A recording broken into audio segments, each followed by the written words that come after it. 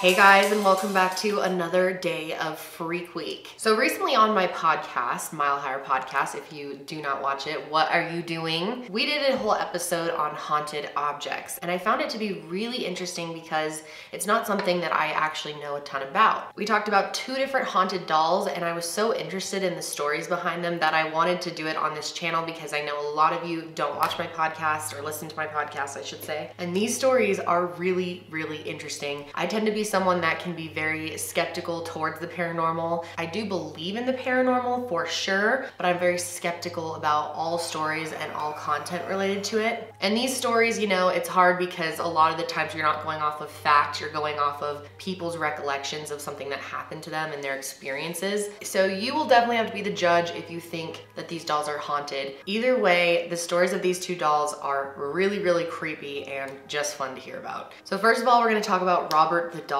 I think this is the creepiest looking doll on the face of the fucking planet. But this story actually dates back to the 1900s. There was a young boy named Eugene Robert Otto, or Gene, as they called him for short. And at some point he was given a handmade doll. And this doll was really tall, like 3 feet tall, really creepy looking, like honestly the creepiest looking doll ever. And the doll was actually given to him by one of his parents' servants, which is interesting because you think like, did they know what they were doing? Were they getting back at the parents for treating them badly or something like that? So Gene and his family lived in this house in Key West, Florida, known as the Artist House, and it's still there. It's located at 534 Eaton Street and was built between 1890 and 1898. So here they are living in this house, and they bring this doll into the house, and Gene really likes the doll. He gets very attached to it very quickly, and he names it Robert. He kind of treated him like an imaginary friend. He would call him his best friend and stuff. He just really, really liked this doll. I mean, it's a pretty big doll, and he got very attached to it, almost like it was a person. And at first, Robert seemed like a pretty normal doll, but it wasn't long until Robert started acting like a fool, and that is when some really scary stuff started happening to Gene. So one night when Gene was about 10 years old, he was sleeping in bed like any other normal night, and then he woke up in the middle of the night and he saw Robert just sitting on the end of the bed watching him, sitting upward, the doll. So obviously you'd be terrified from something like this. So Gene started screaming wildly for his mom, and she heard him, woke up and rushed to his room. However, when she got to his room, the door was locked. She could not open it, but inside she heard what she describes as furniture flying around, like things being rearranged, and crying from Gene. Finally, she was able to open the door somehow, and that's when she saw Gene just curled up in fear on his bed. His room was totally like ransacked, in shambles, and Robert the doll was just chilling at the end of the bed. And apparently the only thing that Gene said was, "Robert did it." And this wasn't the only thing that his parents noticed happened. They noticed quite a few things with Robert the doll that were weird. For example, whenever Gene would talk to Robert, like as if it was an imaginary friend or something like that, sometimes they would hear someone actually respond to him in his room. They also said they experienced seeing the doll's impressions change in his face and actually seeing him speak with their own eyes. They claimed that they literally would see him laughing sometimes and sometimes moving around. Now what's so creepy is Robert actually continued to live with Gene throughout his lifetime, like until he became an adult. And eventually, you know, he left the house, he moved on, he got married, and when his parents died, he actually moved back into the house with his wife, Anne. And this is when Gene decided that it's probably best that Robert goes up to the attic for a little bit, for the rest of his life maybe. This was mainly because of Anne. I mean, she was sketched out by this doll. It was really big. She was like, this thing needs to go out of the house, and if you don't want to get rid of it, it needs to, you know, be out of sight. But apparently once Gene put Robert in the attic, he became pretty pissed off about it. They claimed that they could hear him stomping around, pacing back and forth, and giggling in a devilish way. And kids in the neighborhood also said that Robert would watch them out the window and taunt them, make fun of them, mock them. They would just be walking to school and Robert would be up in the window trolling them, literally. So the kids started telling their parents, and the parents told Gene that there's a doll watching kids out the window and making fun of them. Gene thought he had locked Robert up in the attic and thought there was no way that he was sitting in front of the window. He didn't place him there. Now, the weirdest thing about this whole window thing is the window was in their master bedroom. So this is very odd because Robert's supposed to be in the attic. Eventually, word got back to Gene that there was a doll up in his attic haunting kids on the street. So apparently he was shook by that because he was like, I definitely had him locked up in the attic. How could he be in the bedroom window? And that's when he went upstairs and he actually saw Robert by the bedroom window in a rocking chair, just sitting there looking out. According to Jean, he kept putting Robert up in the attic and Robert just kept coming back down to the bedroom window. So Jean ended up dying in 1974, and apparently he did nothing with Robert. He actually may have just forgot about him and left him up in the attic. So eventually a new family moved into the house and a little girl went up to the attic and found Robert.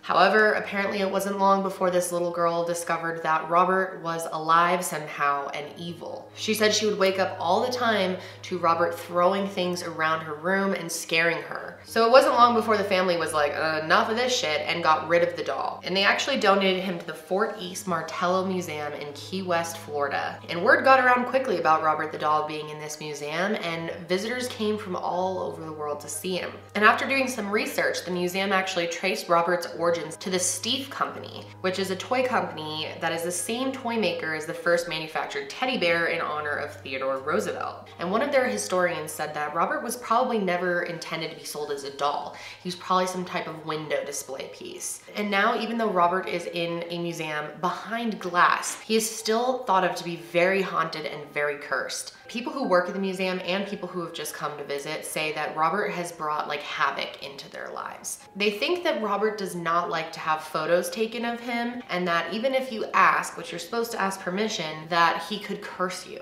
At the museum, there's actually a bunch of letters behind Robert from people apologizing to him for taking his picture. There are people that claim that after they saw Robert, their lives were ruined, especially after they took a picture of him. People have experienced car wrecks, accidents, loss of people, and other tragic hardships. And people really believe that it's because of Robert. The museum says they even received tons of emails from people trying to apologize to Robert. At some point it became known that Robert has some type of sweet tooth, so it's become a thing for people to leave like candy and cookies and stuff for him as well. Some people have reported that when they try to take a picture of him, their camera literally breaks in their hands. People who work in the museum claim that they see his facial expressions change sometimes and that he will move positions within his box a little bit. Some people say that they've seen him put his hands up onto the glass. And Robert was actually the doll that inspired the Chucky movies, which I have not seen. I think they're called Child's Play. I don't see those. Those look way too scary for me, so I have not seen them. But it's a really interesting story, and I'm curious what you guys think about it, if you think it's real. This next one is also based on a movie. A lot of you probably have heard of Annabelle the doll. I think maybe she's the most famous doll. So this one isn't quite as old, but basically in 1970, a woman was out at a thrift store shopping for her daughter, and she ended up finding like a Raggedy Ann doll, and she decided to pick it up for her daughter. Her daughter was actually in college at the time, but she just loved to collect dolls, so she thought it would be a perfect gift for her. Her daughter loved the doll and took really good care of her. And at first, everything was fine. There was nothing out of the ordinary with this doll, but gradually over time, they started to notice that this was not a normal doll at all. According to them, the doll would move by herself, walk by herself, sit, stand, pretty much